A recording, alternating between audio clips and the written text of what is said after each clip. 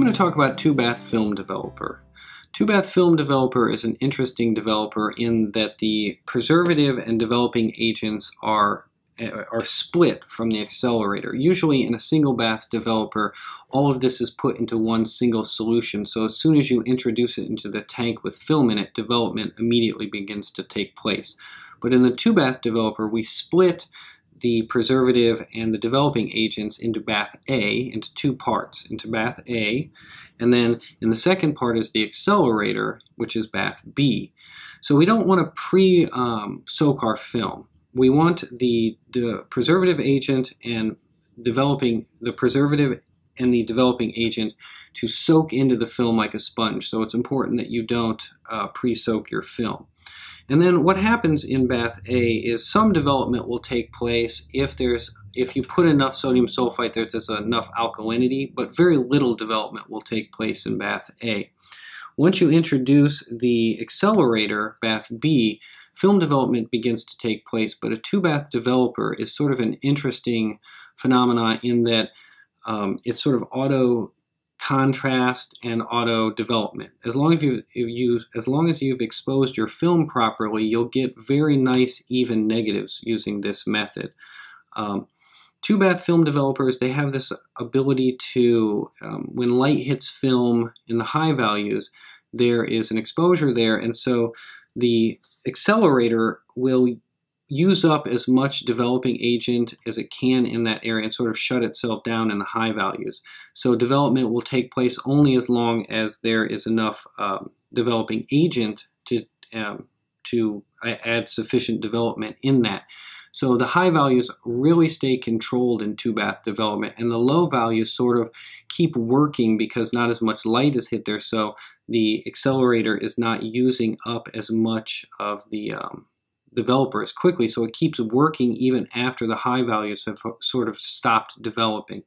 So it's an interesting developer in that way. The thing, I use two-bath a lot to control large light scenes so that the highlights don't get blown out.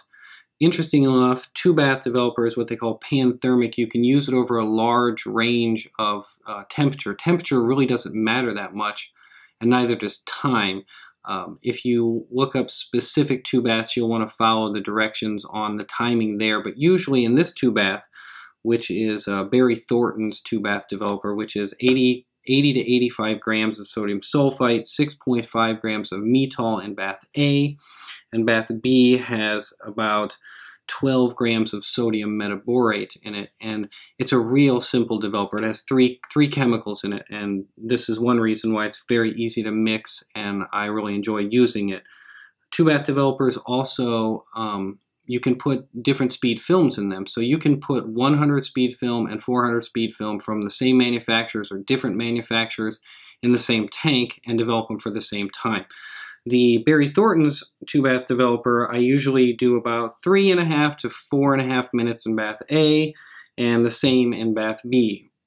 You want to use agitation that is, you want to use minimal agitation in both. In bath A, I use a pretty vigorous agitation, just inverting it.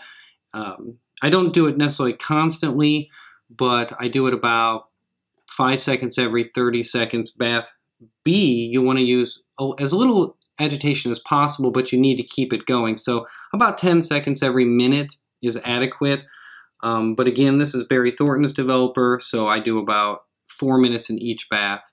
It's an excellent way to mix a homemade developer and also just to get some good quality out of development. It's really great with roll film. I shoot a lot of sheet film, so I don't use it that much anymore, but when I did use a lot of roll film, medium format and stuff, I did use this a lot because it helps with varying light scenes on the roll of film. So I hope you've enjoyed this, and I hope it helps get you started on two-bath development.